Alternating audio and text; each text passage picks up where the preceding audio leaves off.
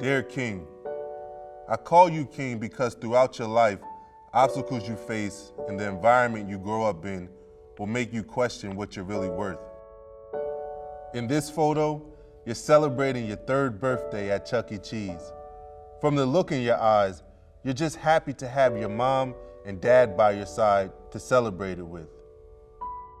Your one birthday wish that year was to get the new Super Soaker to terrorize your older brother and neighborhood kids with.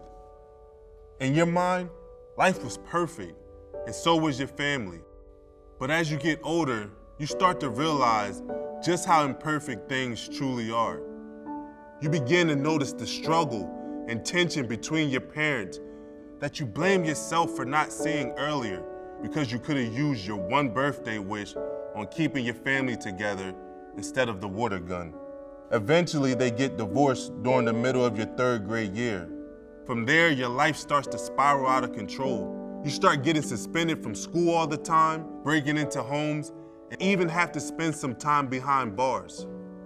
Everybody thinks you're just a bad kid, but you're really just a confused and hurt kid crying out for help. When you're 13, you're going to be introduced to the game of football. Now, I'm going to warn you ahead of time. You are going to be terrible when you first start playing, but just stick with it, because not only are you going to get better and fall in love with the sport, but football is going to change your life and help you to change the lives of others as well. The environment you're going to grow up in is going to be tough.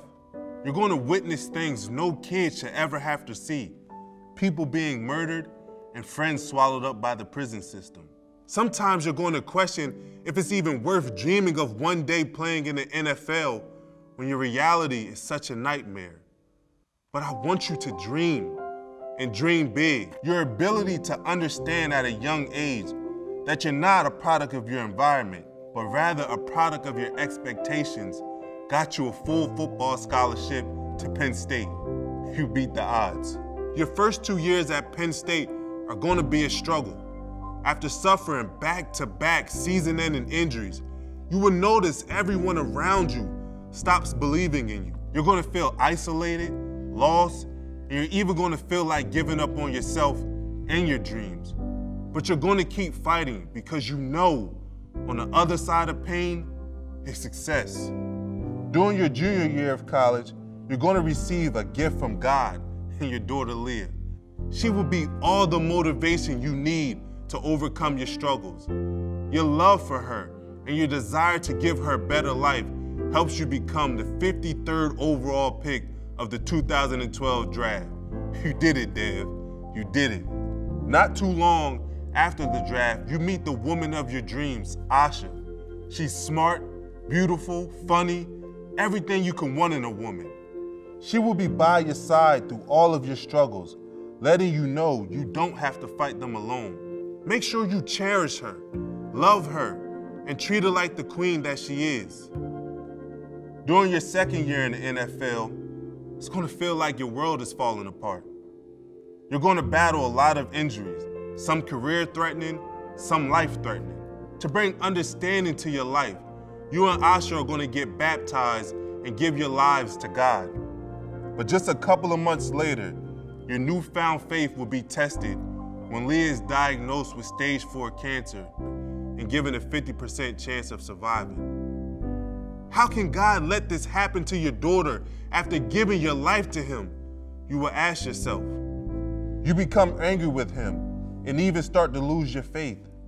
But you must continue to trust in God, because not only will he bring healing to your family and daughter, but he will use your story to bring healing and hope to people all over the world.